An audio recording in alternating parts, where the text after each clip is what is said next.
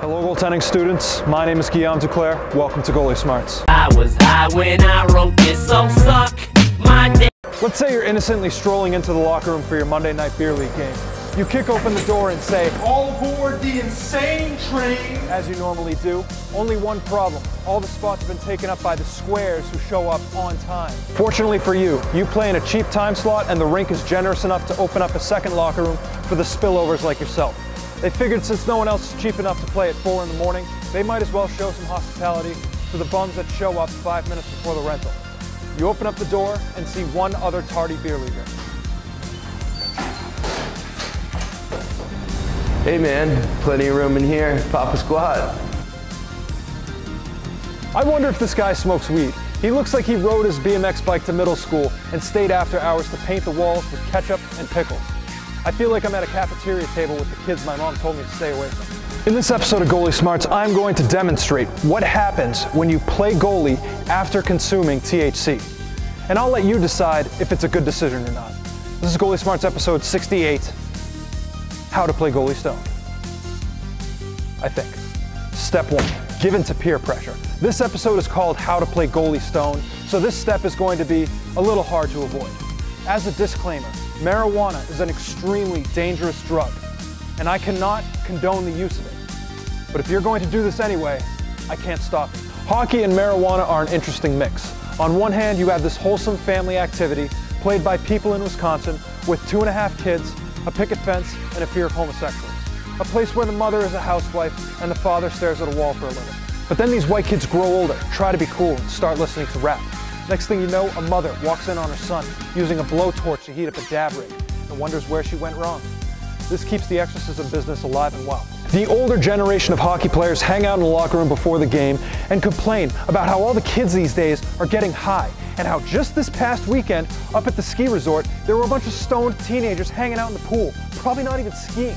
Unbelievable. And then he'll smash 15 beers, start a bench clearing brawl, get some IQ points shaved off his head, and wrap himself around a telephone pole on the way home. But hey, at least he wasn't stoned. There is very little data on playing hockey while you're high. This is because Gary Bettman constantly gathers urine samples from all the players in his league, and anyone with THC in the system gets the boot. Why does he do this? Well, probably because he loves urine and wants to keep all the weed for himself. Hey dude, you ever try one of these? I don't know. What is it? It's marijuana. It's what all the illegal immigrants are smoking nowadays, and they know how to have a good time. Is it dangerous? Well, not as long as you don't mind getting cancer and dying in a gutter. I do before every game. Helps me play better. I mean, I suppose I could try it. Now that you've lost all your moral integrity and handed your soul to Satan, it's time to go out there and play some hockey. So dude, you ready to play or what? I think so. Wait, what am I talking about? I've never been more ready to play in my life. Yeah!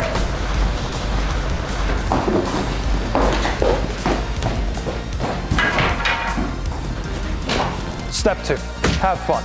Life is a game, and so is hockey. When you show up stoned, it makes things more interesting. So you're about to have a very interesting game. Since you don't know what is going to happen to your reflexes after you smoke marijuana, you're basically a walking science experiment. So go out there and have some fun.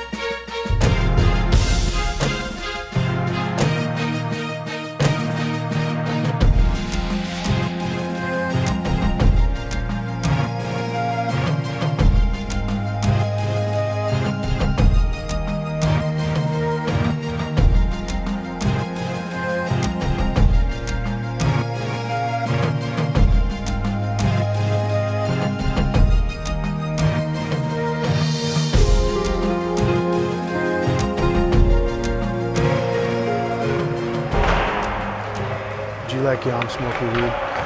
Yeah, bro. Not a good idea. Thank you for watching the 68th episode of Goalie Smarts with Guillaume Duclair. This episode was suggested by Carson C. If you have an idea for the next episode, do something about it. Otherwise, I'm Guillaume Duclair, and my voice cracked!